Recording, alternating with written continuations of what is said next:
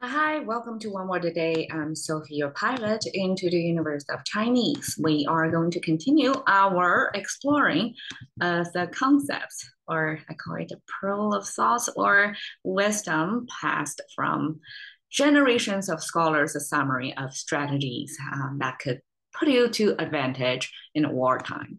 So last time we talked about 趁火打劫, and it's about while your enemy are dealing with fire outputting emergency, right? That's their weak moment.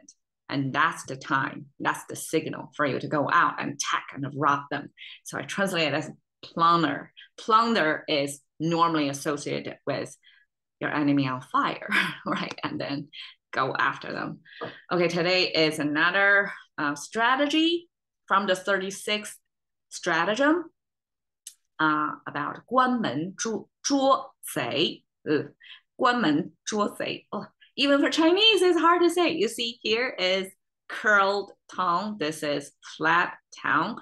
捉贼. I cannot pronounce as 捉贼. Have to be 捉贼. Okay, anyways, it's not about pronunciation. It's about meaning making. Okay, we have 关门捉贼 and 关门. You can see they share this door frame. That's Chinese door depiction. It's two panel doors. And the reason why we have this top portion of that, my theorization, is the door panels at your eye level, like basically your upper torso level. These panels are more decorative because it's close to your eye level. You can see it. So all the efforts, resources, money devoted to this visible part.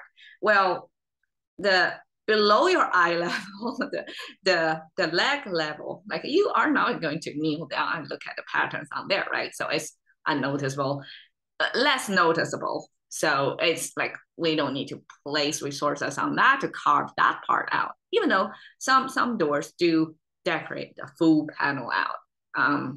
With extra money, I guess, but with limited, the top portion is more decorated. That's my theory. Okay, two panel doors. That's our door representation. Now we have 关门. This 关 means latch on, like latch the door so that it's closed firmly. You cannot open it from the outside. And even from the inside, to open it, you have to unlatch it, like pretty complicated latching. So this is a latching system. Back then, I don't know how to use it. It looks pretty fun. There are sort of door latches that I've seen before. It's like two holders on the wall, and you have a horizontal thing going through, right? That's one latch, and you can place as many latches you want, but it kind of inconveniences you as well if you put too many latches. But that's some latching system depicted over there. And with that under the door, actually behind and inside the door, that's a visual representation of shut the door. I mean, contemporary life is so much easier, right? We have a door locks, and we even have some contemporary device to help you shut the door, secure your home, right? Ancient ones, they have their own way to shut the door without the key and the lock device. Okay, so now shut the door and then to catch the thief. So yesterday we talked about a thief. Well, not yesterday, the day before yesterday we talked about a thief. The thief, okay, I translated thief because thief was a contemporary understanding of somebody who steals your money. But in ancient times, the thief are actually means the lawbreakers because, okay, this eyeball plus the two dangling legs beneath it and this knife symbol together, they means rule setting or human society rules. Because there are two interpretations. Okay, one is scholar interpretation. This eyeball, you can look at it as an eyeball, but you can also look at it as seashell. And seashell with two dangling outside, that was the soft body of this, the animal living inside the seashell. That's the signal of there are something inside the seashell. And the seashell was used as a currency back in ancient times, right? Because it's small, easy to carry, blah, blah, blah, all kinds of benefits of having seashell as a currency. And then we have this knife symbol, means cutting, means distributing, right? Distributing in a fair way of the seashells, the money, the currency. So that's the rule of the market, almost like, right? You have a fair distribution of resources, of money. That's the rule, basic rule of how to run a society, right? So that's the rule setting. You basically take in how you contribute to it, right? You're rewarded by your contribution. So basically that's probably the fair rule. But somebody here come up with a weaponry. So this is a complicated, pointy visual representation of weaponry. So somebody use their muscle power, and also they're equipped with weapons, come in to break the rule. Like they don't want to go through hard labor to harvest, to grow their plant. It took a year-long effort, right? They don't want to do that. They want to rob it from people. So that rule breaking was captured by this frame.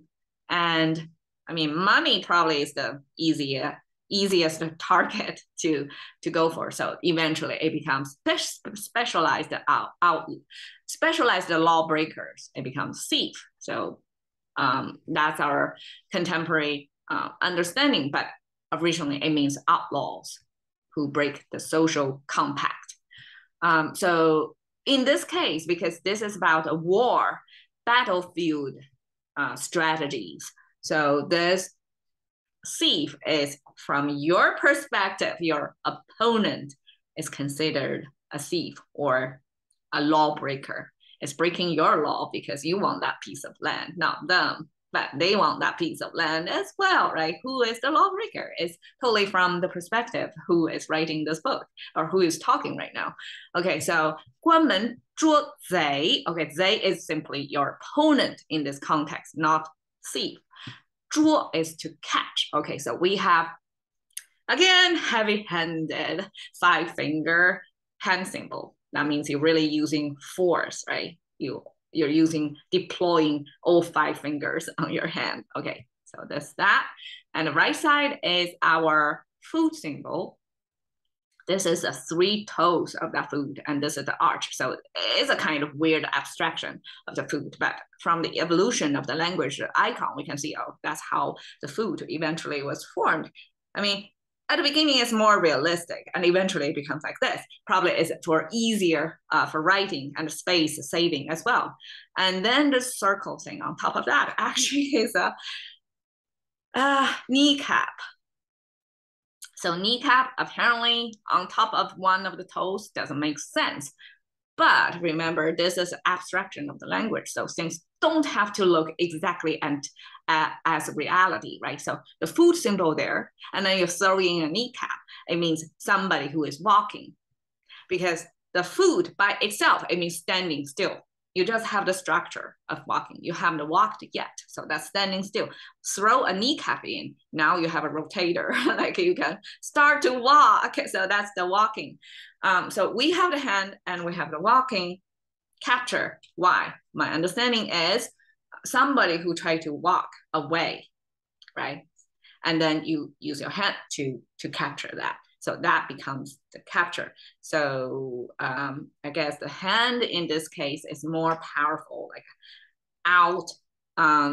power this food symbol, who is the more, either is a lawbreaker or somebody who tried to escape, but this is more authority figure. So try to capture that. Okay, so shut the door and catch the thief. Can you kind of imagine what situation is that? This is applied or was applied in the situation when your enemy is like you know the information, the war information, the spying. Okay, some days later, we're going to talk about spying. That's a big, big deal to win the war. So after spying, you gather information about your enemy. You kind of have a good gauge on how fearful or how well equipped or manpowered is your enemy, is the thief. In the case of you definitely can overpower them or outnumber them. In that situation, don't waste your time. Just shut the door, like cage them in and capture them. That's the best approach when you're sure you would dominate. In this way, in this battle situation, there's no way they can win you because you absolutely outnumber them. So now I translate it as enclose, and somehow I come up with the idea of illustrated this enclosure strategy by the Go game. And this is the basic, like the number one thing to know about a Go is, okay, when you have this two opponents represented as black and white stones. So the situation to enclose them is the stone, your enemy, okay, regardless, black one as the thief, right? You try to capture that. The enclose is you have to place all 4 stones around it because stones can only stay in the intersection of horizontal and vertical lines. So that's your spot. So when the stone take one spot, you can only take it out, like capture it by surrounding it on all 4 positions around it, right? So when you have the 3 in the situation, so then that's the decision up to the black stone whether to save themselves by placing one more stone here so that it takes you like 3 more steps to enclose them, or they give it up so that they can use their limited resources toward occupying some other field. So Go game is about occupying as much field as possible on there, right? So once you place this is a full enclosure. So 4 sides of the black stone are taken by the white one. So now this black stone was taken out and you occupy successfully this one eye, they call it the eye, one spot on this field. So that's the action of enclosure. And 关门捉贼 is what we're talking about and well illustrated by this Go move. Okay, cashing into the currency of thinking by one word a day with Sophie. See you another day.